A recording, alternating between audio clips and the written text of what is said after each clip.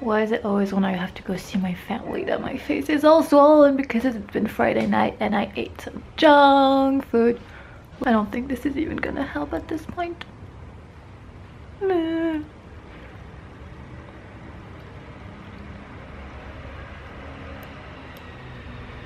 It's just gonna remove half my makeup. These are charcoal tablets, and these have been a lifesaver. I have been struggling to digest most foods lately. Oh my god, it's so noisy this morning. My phone is going off, deliveries in the street, super messy background because yesterday was Friday night and I just kind of pigged out in bed. But anyway, these are a lifesaver, and I'm gonna take a few with me today because it is my grandmother's birthday and we're going to Pizza Hut and I don't know what my options are gonna be, and I don't want to be the only one having a salad because honestly I have been so hungry from not being able to eat what I want to eat, like no gluten, no dairy, no eggs. See, it's got this little compartments. I don't think I need that much, but you know, it's a cute little compartment. Pill case. I'm all over the place. I'm getting ready to take off. Anyways, I start out in the morning with a pretty flat stomach, and then by the afternoon I look about 3 months pregnant, and taking these after like a meal that I feel isn't sitting right with me really helps. So I'm taking these with me, and I'm for sure going to take a couple after my lunch today. I'm getting ready to take the train. I don't even know what train I'm going to take. That's how much of an airhead I feel today, how I've been feeling all week. I've been out of it. You can see from my face, like my dark circles are kind of back again. I don't know what's going on. I'm kind of scared. I've been feeling so much better, and now I'm kind of like, what is going on with me again? So this is something that I used to do every single morning for 30 minutes, and it really helped me get better with loosening up my drawings and learning a little bit more with human anatomy. Even though it was a class that was very good at the school that I went to, since I was a full-on beginner, I felt very stuck learning this subject, whereas my classmates had some knowledge of artistic anatomy when drawing. So I hadn't done this for such a long time, and I suddenly realized that I wanted to see if I was still able to do it, and I was rusty as hell. So I'm showing you this little sequence and doing a voiceover for those who might want to try their hand at gesture drawing, which is what I'm doing here. They're fast drawings where you don't focus that much on anatomy and you focus more about the silhouette and the movement of the model. So the website I'm using is called lineofaction.com, and it's such a good website, and it's only getting better throughout the years. Before, you only had the option to draw people, and now you have the figure, you have portrait, expressions, hands, animals, I mean, you name it, they probably have it. And you don't even have to necessarily draw only nude models. You can draw like covered models, and you can choose between draw only female models or only male models.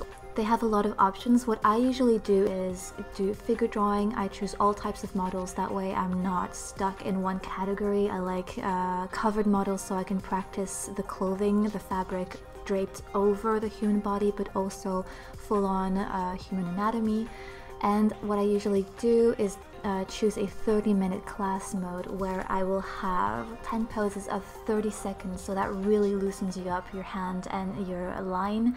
You really don't have time to think. So you see the pictures come up, you have a few seconds to assimilate the figure, and you just draw like very rough lines to represent the gesture of the person. Then you move on to 5 poses of 1 minute, 2 poses of 5 minutes, and 1 pose of 10 minutes. And that's usually what I go for. You can go up to 6 hours if you're really motivated, but I think the 30-minute window is really good to get you started at the beginning of the day. So for those who want to get started, that's how I would recommend you start, is with this website called Line of Action. And if you feel like you're unable to detach yourself from the details and you feel very stiff, and unable to really go towards the gesture type of drawing, I suggest you watch a YouTube channel called Proco, because that guy has helped me so much with gesture drawing, and he also is very good at explaining artistic anatomy.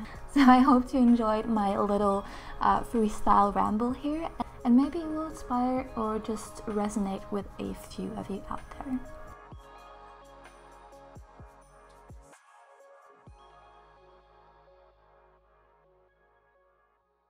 Okay, I know I look like a awake dog. It's morning, it's 8 a.m. as you can see from the lighting. It's like, yeah, it's early in the morning. Just washed my hair, checking my emails. That's how early it is, just starting work. And I get an email from Ancestry DNA, which is, if you can remember, from one of my most popular videos on my channel for some reason, is where I did that test I don't know how many years ago, which revealed that I was like a quarter Indian, and I didn't know that. Not Native American, Indian from India. And now I get an email saying that your results have been updated, and I'm like, okay, what the hell is going on? Your ethnicity estimates have changed, like we've updated them. And from what I can remember, I was mainly like European, a little bit English, and a little bit Indian, and I was like shocked to be more Indian and European than I was English. If you can remember, I'll insert a snippet saying that like I associated so much to being English, like British English from England, that it shocked me that I had so little in me. England, Scotland, Wales, I thought there would be way more than 6%. I fully identify as English, even more than Belgian. My main percentage is 47%. And it's East England, east of England. So it's gone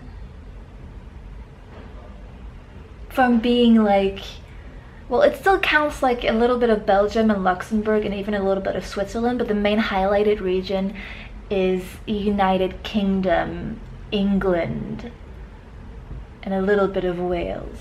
It says England and Northwestern Europe, but when you click on it, it's like 47% England. How can it change? How can, like, they've updated their regions, and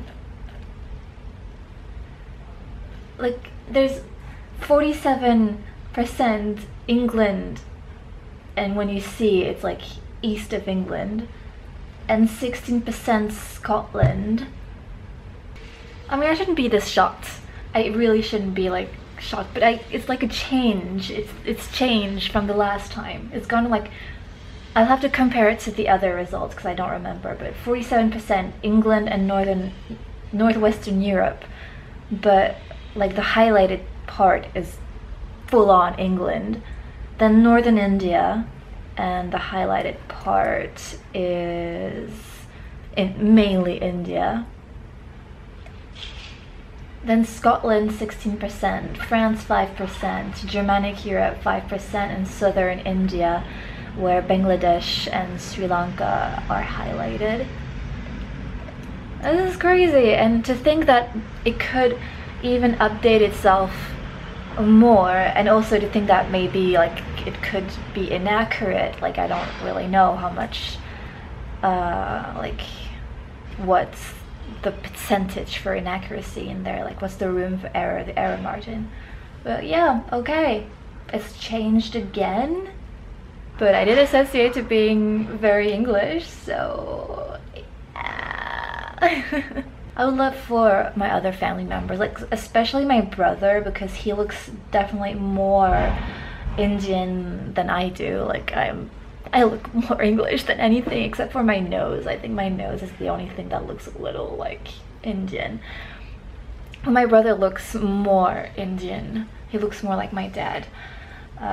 So I'd be interested to see if he could get the test. That was one of the first emails that I opened this morning. Very, very interesting.